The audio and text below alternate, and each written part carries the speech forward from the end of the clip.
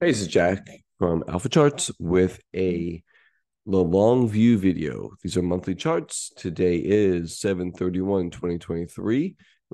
Month is closed now. So here we go. Before we get started, this video is for informational purposes only. These are not recommendations to buy, sell, or hold any stock or security. I may hold positions. Some of the equities mentioned. Know your time frame and risk tolerance. We will be using Deep View for our charts today. If you're interested in Deep View, go to deepview.com for that. And one more piece of information. You can find me on Twitter at AlphaCharts365. That's at AlphaCharts365. I post things there all the time about markets and sometimes just fun stuff, sometimes health stuff, but mostly about markets 99% of the time. I do have a subscription, which is 100% about trading on a swing trader's time frame. If you're interested in that, it's very easy to sign up. I've had some great feedback for that subscriber group. So if you're interested, again, just go to at AlphaCharts365, click on the profile, and then click subscribe. Super easy to do, and I think it's a great value. Let me do the work for you. It's $10 a month, super cheap, less than a fast food meal, right?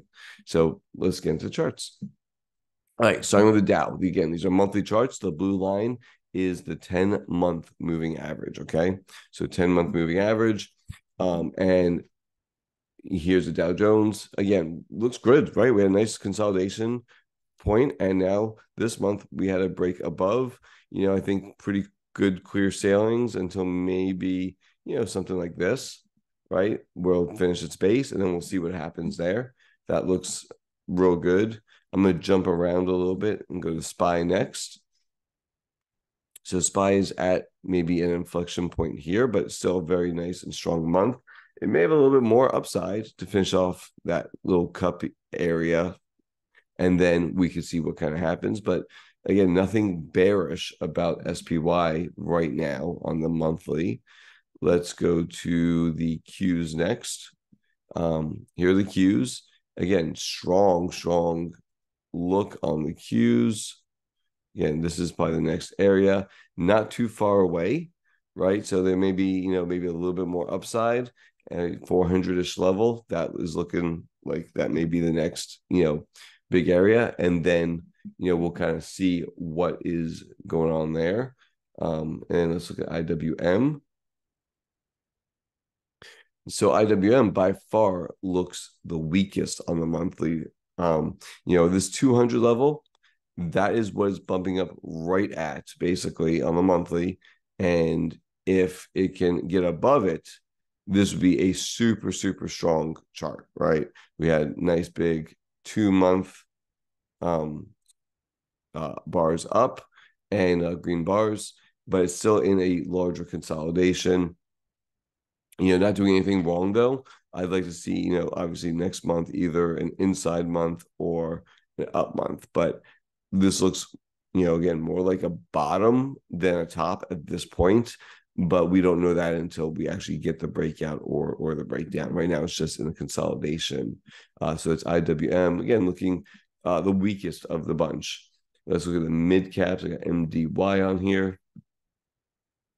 A little bit stronger, right near all-time highs. This is again another potential inflection point. We could kind of pull this all the way across. You can see how this was like kind of the whoops breakout right here, right? And then it kind of came back in. So now 500, right? Above 500, we're good. Very similar to the IWM, where we have this, round 100 type number, right? And so I think those are two equal weighted indexes that need to get above their areas for the market to move higher in general, right? Let's go bonds next. I know I'm jumping around a little bit on here, but I like to do that. Bonds continue to break down, which signal potentially interest rates continuing higher, right? So that's something that's interesting right there. Bonds breaking down, definitely not the place you want to be. Here we go. XOY starting there. Nice little kind of bottom, up 2.33 on the month. By the way, the SPY, just for comparison, was up 3.28, and the Qs we're up 3.91. So, 3.2 to 3.9. So when we go through these, we see what was stronger, what wasn't. So you see this consumer discretionary, not quite as strong. XLF, nice look to this kind of, you do have a lower high potential here, but it's making its way around. So we'll see what happens at this point. I would like to see it stay at a higher high, but financials are at least participating and outperform the SPY. Communications, which is basically right, it's basically Google and Meta. Very, very strong, has been strong the entire year. You see November, December, here's January, right? And green every month, but there's just this one, and it was up 5.7. Staples in a range, not really doing anything, kind of dead money for, since, 2021, right? All of 2022, and now most of 2023. So, and again, only up 2.14. Energy, going back to monthly, now, this is a big chart. This is from 2008. It kind of broke out here in 14 and then came right back in. That's whoops, and really fell apart. And now we're back to the scene of the crime. It hasn't broken out yet, but it is looking good. And if it could break out, that'd be, that 100-ish level, getting above that would be very significant. Materials. Again, dead money. No reason to be involved in materials. Kind of setting up, though, right? But nothing to look at, really. Real estate in a downtrend. Industrials breaking out to all-time highs, up 2.94 on the month. And again, all-time highs. That's the first time I think we've said that in this. I think it's the first time we said that. So that is a big deal, right? So industrials is a place that we would want to maybe look for some ideas, right? Because if they're going to all-time highs, that's pretty good. Healthcare has been dead money for over a year. Utilities in a downtrend. And then there was technology. Technology is the other one that is basically, it is at all-time highs, closed monthly all-time highs. Nothing to, wrong with this at all. It was and is very, very strong months and months and months. Might need a little rest here. This may be a spot where we find some sellers showing up, no guarantees on that. But I could definitely see this, a couple months of a drift lower, maybe to like 163, so low volume over the month, right? Couple months, and then let these moving averages catch up, and then it could move higher. But right now, industrials and technology by far look like the strongest charts out there, right? We'll look at SMH too, real fast. Here's SMH, and again, very similar to that technology chart, right? Just quite making monthly all-time highs. We're trying to break out, maybe getting a little extended from itself, right? And it might need to take a little rest here. We'll see next month. But again, technology, semiconductors looking really, really good. Let's go into the 18 mega cap stocks now. But overall, let's make all the charts we looked at.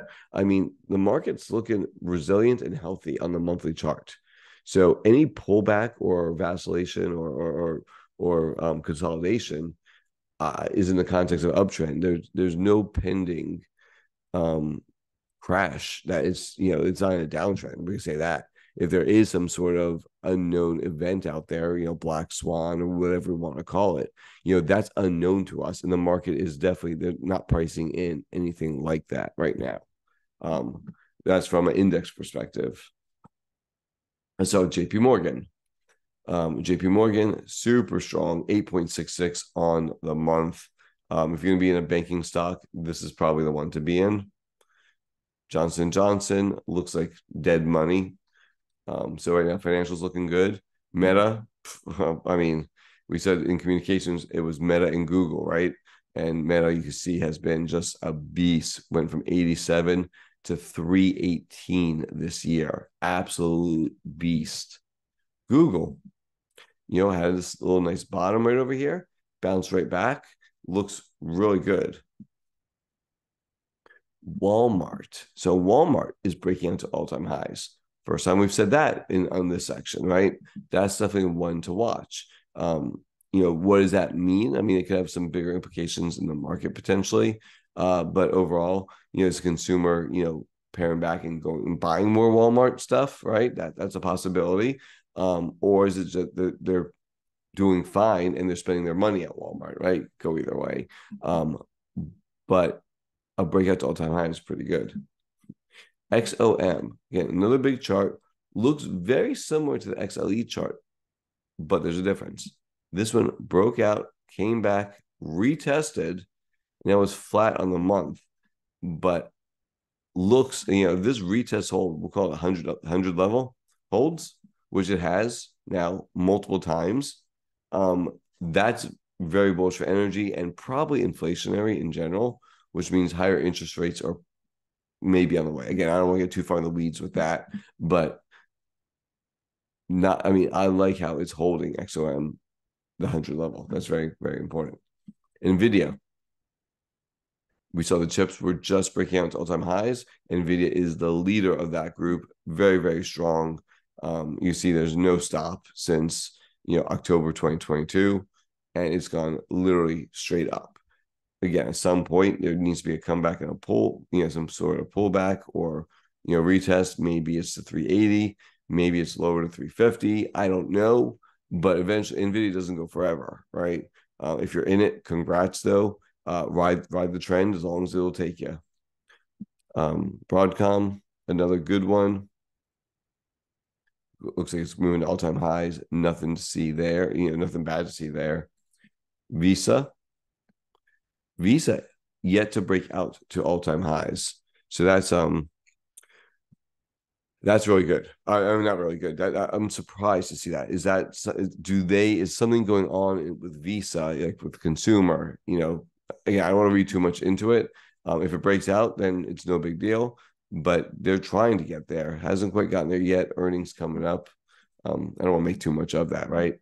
Apple, all-time highs, right? So we have a few of them. Walmart, all-time highs. Apple, all-time highs. Those are, really, really important stocks in the market. Now, the difference is Microsoft tried to get there and got pushed back. That's interesting right there. So I think we need to be aware that, listen, it tried once on the monthly and it was down on the month, where Apple was actually up 1.38%. Still not nearly as much as the S&P, right? So that's the rotation that may be taking place out of some of these names that went from, 220, almost doubled this in the first half of the year. Something to think about, right? Berkshire Hathaway, trains and banks and insurance, right? That's what they do. And ketchup looks really, really good. Trying to get to that all-time high as well. We have Amazon. Again, you kind of see the beautiful thing about monthly charts is you get to see the structure of what's really going on with this. Amazon's been super strong, but not where near all-time highs. And you're going to find some potential sellers once you get up to this area, right? There's a lot of consolidation right there. But we're not quite there yet. Moving on to United Healthcare. It's been dead money for months and months and months. Tesla was up a little bit on the month, which is nice to see. Flat moving average. So went from 103 to 300, right? It tripled. So, and that's this year, it tripled. These stocks eventually need a break, right? So don't be surprised if you get a month or two of sideways or a little bit of pullback, right? That's completely normal. Think about where it came from and where it's been and where it's going. Lilly, just absolute beast. I should have stayed with this one when I was in it a few months ago, but just absolute beast. Here's MasterCard trying to break out again, but just like Visa, hasn't been able to do it quite yet. And then last one is Taiwan Semiconductors. It was actually down on the month. And you see the difference between what this chart looks like and what NVIDIA looks like. Completely different. There's no reason to be in Taiwan Semiconductors. Stay with the leaders. Let's just look at AMD real fast since I'm in here. And get AMD, not, someplace in between those two, right? So again, just a little consolidation area, and even just about for the month. So there you go. Those are the monthly charts I want to present to you. There was, what I do, almost 40, 39 charts or so. Again, it's about structure, right? This is about what's going on. My impression of all this are things are looking okay, right? They actually may be a little too good, and we may need a month or two of some quiet time, some consolidation, maybe some rotation, and then maybe October, November we get to pick up again. Again, seasonality plays a role in that as well, and really it's just a phenomenal first half of the year, right? Things don't go straight up in healthy markets, and so it may be time just for a little breather. But again, nothing that would make me concerned that things are not doing well in the market. Okay. Thank you all very much for watching. Again, like and subscribe to my YouTube channel. If you're interested in my subscriber platform, go ahead, click on my name at AlphaCharts365, click on subscribe, and you're in. All right. Y'all have a great day. Bye.